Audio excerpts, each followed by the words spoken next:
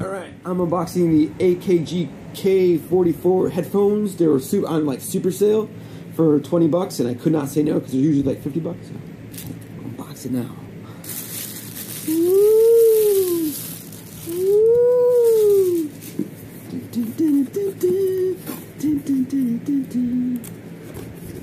Alright, it's got one of these. Nice little box.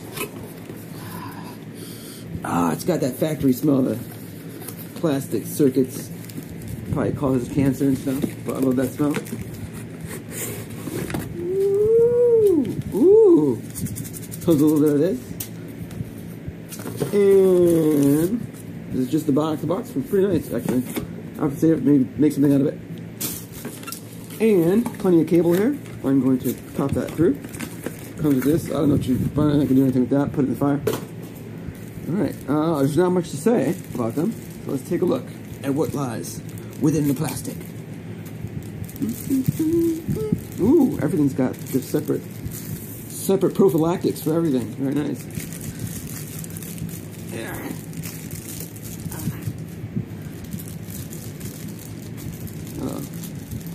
It's a little complicated.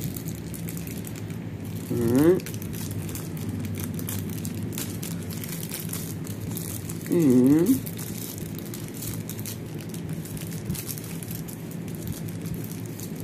there's all the plastic. Here they are. Get a good shot of them. Well, you know, obviously not $100 headphones as far as these are concerned. You know, everything else feels alright. This feels like it's not going anywhere. Like my M20s, I think this feels like it's going to dry out and stuff. So, and then we got the 1/4-inch stereo cable or the 1/8-inch stereo cable. I found that most things are going with the little 1/8 inch, and I end up needing these from time to time for my headphone air. But anyway, expect a review of these sometime soon, and thanks for watching the unboxing of the K44.